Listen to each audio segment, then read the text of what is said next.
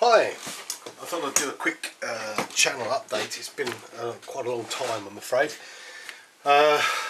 Just various things, busy, work, kids, etc. But yes, where am I? What am I doing? What have I been up to? So at the moment I'm working on the Eduard Vietnam scooter 148. Fantastic little kit. I'll give you a quick look at. I'm actually on the decking stage at the moment. As you'll notice, we've got a bit more lighting here, so hopefully you can see these a lot better. Also got a slightly more top-down camera view, so hopefully that'll be better. Yeah, it's a good kit. You know, it's a Hasegawa plastic, so generally you can't really go far wrong. I think really what makes this kit though is the decals. The decals are fantastic. Very glossy, as you can see, but they have been going on really nicely. No complaints, no problems. You've also got the added extra, the photo etch for the. I don't know how well you're going to be able to see that, but you've got the photo etch there for the cockpit, which is nice, and of course there's a racing seat to go in there, which is all painted and ready to pop in. Nice bit of detail underneath. It's a good kit.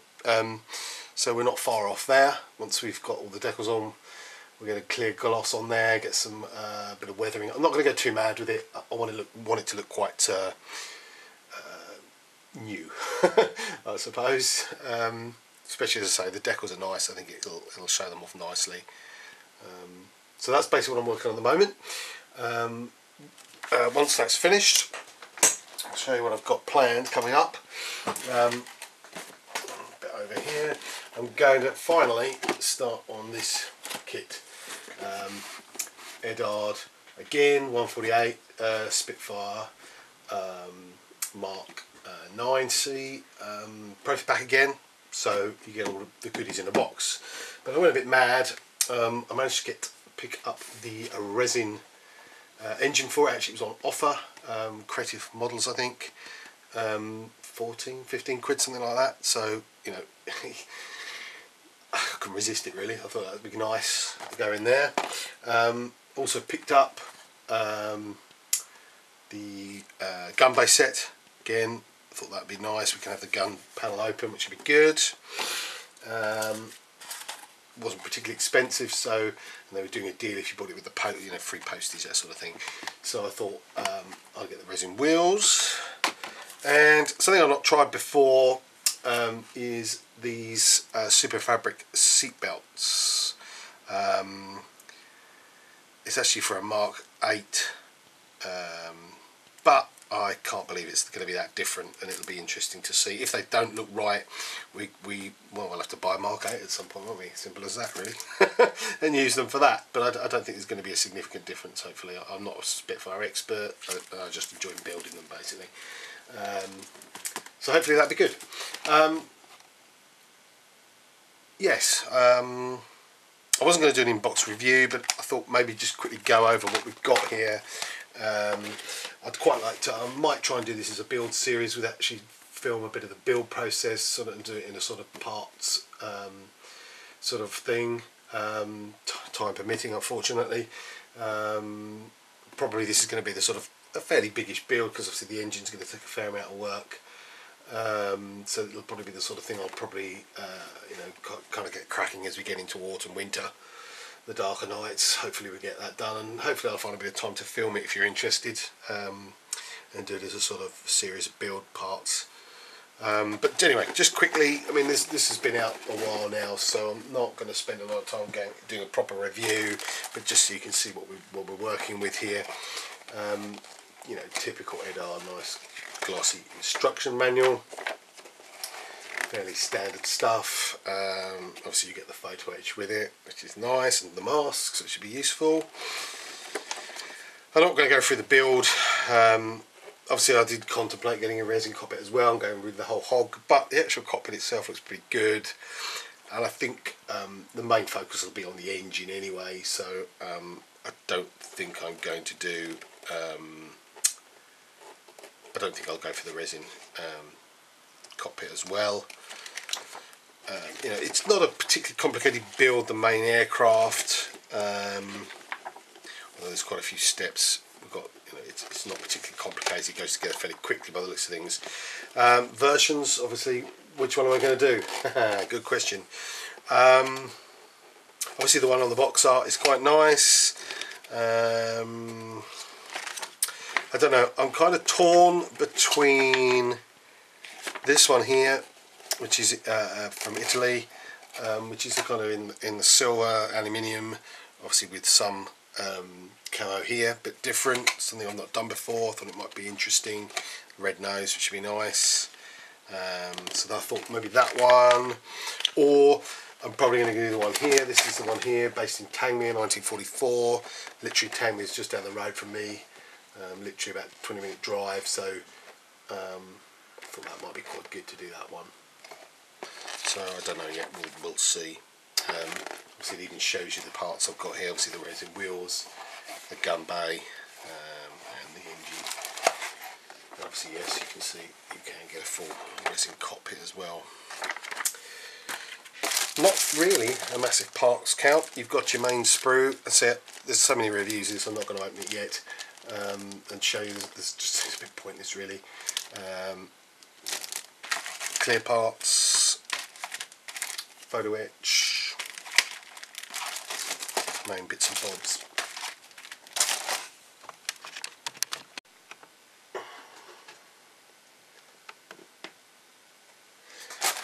So, and decals, I've got stencils, masks, and fairly nice looking decal sheet. It looks like Zedard's own decals. They look pretty good though.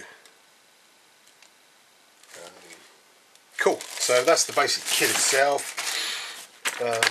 Obviously we've got these seat belts. Sorry, the light's probably burning them out a bit. It might adjust, there you go, it's a bit better. Might as well stick those in the box. The wheels, oh, I mean I could open the packet, but to be honest, as you can probably see, hopefully, sorry, the light probably does, unfortunately. There you go, they're nice, stick those in there. Gun bay, I'm going to open this up so we can take a slightly better look. I'm kind of curious, see what we've got in here. So there is some sort of tape holding it together. I can get it apart. Yeah.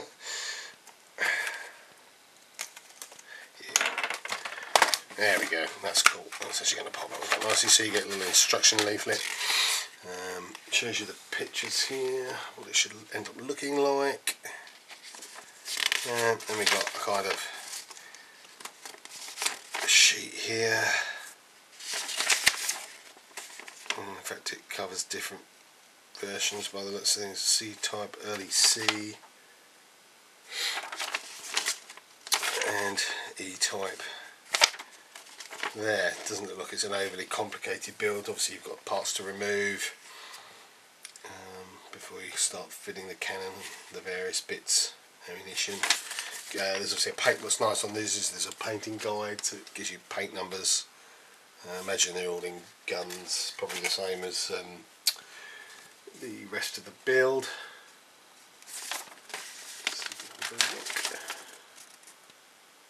Okay, covers there. Basically got a number of resin parts. The main sort of bay itself, that's nicely moulded there.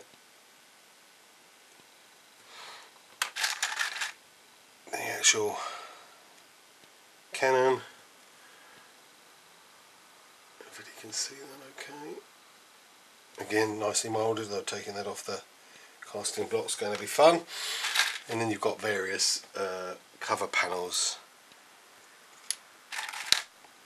smaller bulge there, different type cannon. I'm assuming there's actually two types here then. Yeah, it looks like the E-type is the longer one, whereas the C-type is the slightly shorter one. You can see that there, sorry. And yep, that's what it looks like. You've actually got a machine gun in here as well, the Browning.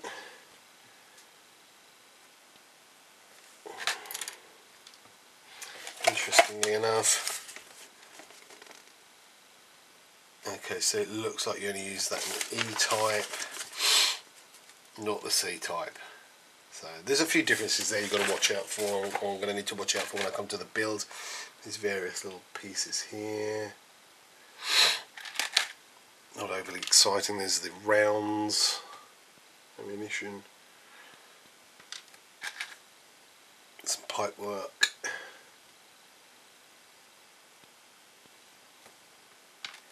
Some extremely delicate parts here.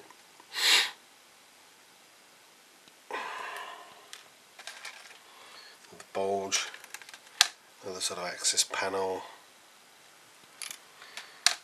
Oh yeah, so you've got, looks like you've got again your two types of rounds, your machine guns and your cannon there, which is nice, and another pipe or something. Cool. Nice little bits there. Oh, hang on, let's get the photo etch. We've got a bit of photo etch here as well. Nice bit of brass. Add a bit of extra detail, that's nice. Cool. Pop that back in there.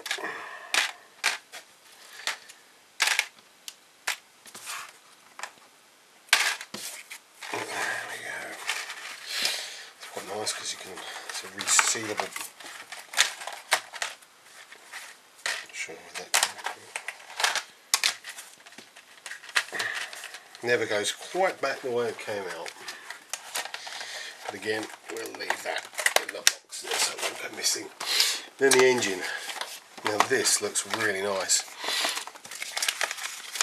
Again, we get a little instruction leaflet here. As you can see from the actual picture, if it turns out looking like that, it should be good. Gives you a part sort of layout there at the front, and then it pretty much cracks straight on. We've kind of got two sheets here, both sides on that one. And in fact, actually, you've got a parts breakdown on the back there as well. And there's even guns, Mr. Colour, paint call-outs there. So I guess you're going to actually start with this one, putting the engine together. Again, it's quite good. It gives you detail of where the paint colours, what should be what colour, and then we've got pipe work, etc. Shows you which parts need to be removed. It looks superb. Some nice detail there. We kind of get two. Well, actually, there's more than two bags, but you kind of get the two types of resin. I don't know what the difference is. It's that you get this more flexible part, thinner for the main. Let's get this out so you can see it here. For the various covers, engine covers, side panels, nicely detailed with very fine rivets. Pipe work. You have to watch, I did a 109 not so long back, and trying to remove them from here, you have to be very careful. Nice sharp knife, or this is quite easy to break, particularly with these thinner pipes. They're sort of underneath here. Again, it's very thin, so care will have to be taken. Again, you've got some really nice details inside and out. Very fine rivets. So then we go on to the more sort of traditional type resin parts here. The main engine block itself, which actually is smaller than I expected, but I guess once you've got all the bits and bobs bolted onto it, it'll look a bit bigger. Beautifully detailed here. Again, you'll have to take quite a bit of care taking it off the casting block, particularly here. You've got pipes which will need to be, it's almost like, I don't know, flash is quite the right word for it, but you'll need to clean these up because this should be pipe work but you've kind of got the sort of membrane in the middle, need to be cleaned up. Some more.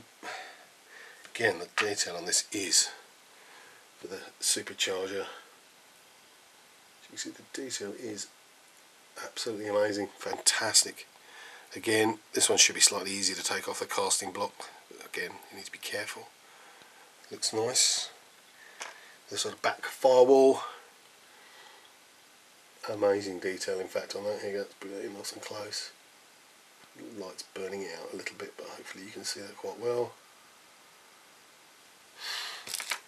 Put those bits back on. And then we've really got just a mass of small parts here, so that's probably the main bits there.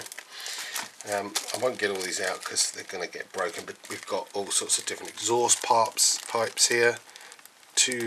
Looks like two different types here. We've kind of got these more rounded ones here, and then we've got these more sort of, I don't know, oval type. So again, there's some tiny little bits and pieces here. Take off the blocks, that's going to be fun. You actually get a photo etch here for the sort of I'm not sure what the term is, but obviously for the sort of pipe work, metal work that holds the engine in place, the engine mounting, I guess. Various bits and bobs there. Again, it's in nice usual Eduard quality photo etch. I'll have a quick look through this smaller bag here and see what we've got. Again, we've got some lovely detailed parts here. Cooler, I guess that is. This is the top of the engine. I suspect you'd have to add your own wiring though. Yeah, I mean there's all sorts of tiny, again with fantastic detail in here, and then you've got these various parts for the actual sort of holding the engine in place. I don't know how well you can see that. Again, they're really nicely detailed. Yeah, I mean it's a fantastic kit. Let's be honest, it's a kit in itself. I don't know if it actually tells you how many parts you get in this, but it is pretty awesome. I think is the best way to put it. And with care, it should build into a fantastic engine. So that's going to be a bit of a challenge for me. I shall enjoy that, I'm sure. Anything else to report, really? That's pretty much it at the moment. Things have been a bit quiet modelling wise. I've got a few new kits which I'll try and do some reviews of shortly and put them up on the site. I think that's it. Thanks for watching. Look forward to seeing you soon.